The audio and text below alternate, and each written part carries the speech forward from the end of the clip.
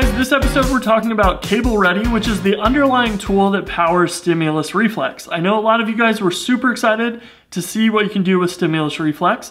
And one of the things that I want to point out here is that all of this is powered by these lower level tools. So Cable Ready allows you to broadcast out HTML operations from the Rails server, which is really interesting. So what happens with this is it is the tool that broadcasts the DOM diffs to be run on the client side. So Stimulus Reflex will tell it to refresh the page, generate the HTML, and it will give it to Cable Ready to tell the browser, hey, go and replace the DOM with this new version. And it will go and figure out what it needs to change. So Cable Ready gives you a bunch of operations that you can call from the server side. You can dispatch events on the client. You can morph the HTML, which is what Stimulus Reflex uses. You can swap out the inner HTML of an element, the outer HTML. You can insert adjacent HTML or text, and you can add and remove attributes, CSS classes, styles, and values and dataset stuff. So this gives you all of these tools that you would probably be writing in your JavaScript by hand, and you would be defining a JSON object that you have to look into and decide what to do with it. This allows you to move that to the server and let the server decide what to do, which is interesting. So you can write less JavaScript and broadcast those changes out yourself using Cable Ready. So to use Cable Ready, all you have to do is run bundle add cable underscore ready and then yarn add cable underscore ready. That's going to be the server-side Ruby code and the JavaScript client-side code that you'll need to do this.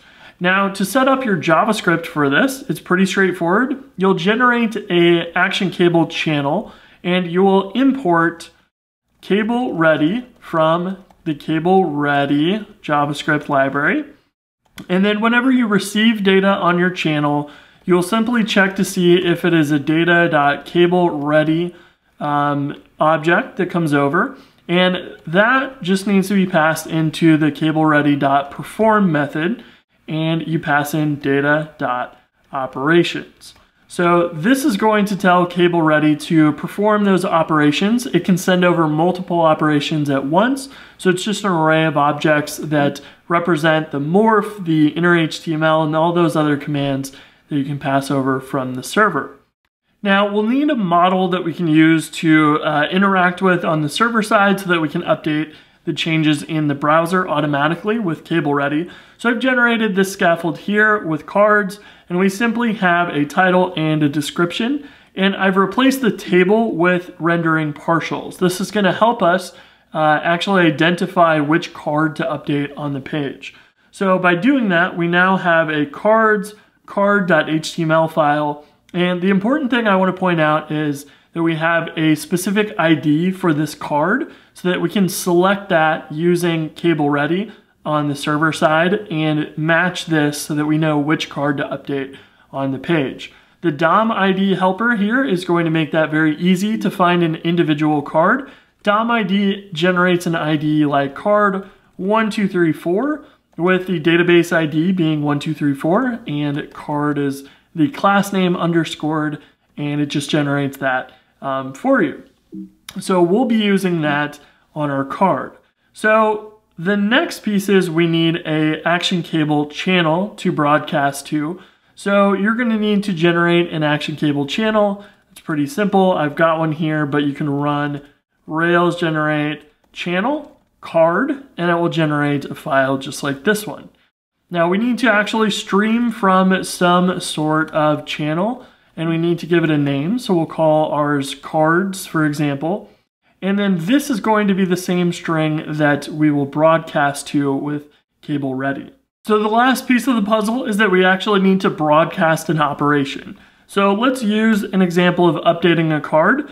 We can add a callback for after update to our card model, and we can make our Cable Ready broadcast in here.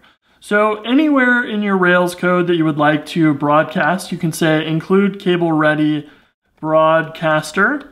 This is going to give you access to the Cable Ready method, and you can use the square brackets to tell it a channel name. So ours was cards, and you'll note that this matches the stream from that we have here.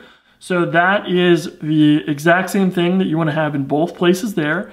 And you can call one of the methods. So if we want to update this and morph that element on the page to the new version, we simply need a selector to match that ID. So we will use the hash symbol, which represents an ID, and then we can call action view record identifier dot DOM ID. We'll pass in self. Self represents the card that just got updated, and action view record identifier DOM ID is the exact same DOM ID that we used here in the partial right here, except in our view we have access to that automatically and the helpers included, but in our models it is not. So we need to reference this directly. And this is basically just defining what the browser will do. It will call document.querySelector, and if you spell it right, of course, and it will pass in this value that you define as a selector. So it knows what to update on the page. That's really all there is to that. Nothing fancy. You just want to make sure your HTML has the element, and you make sure you generate the exact same ID for those. Then the other option for morphing is you need to render some HTML and send that over the wire. So for us, we're going to go to application controller. We'll call the render method, and we'll tell it to render self, which is a card, which will trigger rendering the exact same partial. And so it will render this, send it over the wire, find the same element, and it will update it. So this will be done automatically for us. But this is really only going to queue up the morph command. It's not going to broadcast it. So in order to really broadcast it, we have to call .broadcast. So you can queue up a bunch of these operations that you would like to run and then broadcast them all at once. So with that all set up correctly, if we have a card on our page and we reload our JavaScript so that we have all the latest JavaScript, we can open up the Rails console and we can update this title of the last card, which is the only card we've got, to Hello World 2, and if you watch on the left side, it is immediately updated to Hello World 2. So what is happening is basically we use active record callbacks to trigger the update. Cable Ready will render and take the rendered HTML for this new version, send it over the wire with Action Cable. Cable Ready will then, in our browser, see that operation and apply it to the page. And in this case, it was just diffing and updating an element on the page, and we're done. But we can do all kinds of other things, and if you want to play with this, you can always call Cable Ready Broadcaster inside of your terminal even, and you can grab the Cable Ready command and examples here and drop them in. So if we wanted to do something like take the style of this element, we could say selector card, and if we want to inspect this so we know the database ID for this, card number 1. So card 1, we can set the name of background style. We'll set the value of that to red. By doing that, we should broadcast a change over the wire to change that over. But we have to, of course, call cableready.broadcast in order to do that. So that will go and change our background color to red, which is super awesome. So we're able to send over very small chunks of HTML or operations to the browser from the server side and just control all of that a lot cleaner than having to write a lot more JavaScript for each of these little examples or cases that we might have. So if you need to insert things into a list, you can do that with insert JSON HTML. You can do any of these operations that they've got, and they'll probably be adding more in the future. But these cover probably the gamut of things you will normally need. And this is all that is being done to power Stimulus Reflex. It's calling a morph across the entire page, but when you need to fine-tune your operations, you'll really be dropping into Cable Ready a lot more often to do these individual changes. So this is just such a cool thing that we can use all over the place. So if we were to, add a new one here, we can see that going back here, we can run these two commands again, and it will only update that card number 1 to the correct one because our IDs and selectors match, and it doesn't update all of them, and we can just choose specific things. Plus, the selectors will apply to whatever page the user's looking at. So they might be subscribed to this channel, but this is not actually going to affect their page if they were looking at a different page. So if you were on the home page or something and the broadcast came across, it's not going to do anything on the page because it can't find that selector. So it's not going to affect the user at all, and it's not going to affect the experience.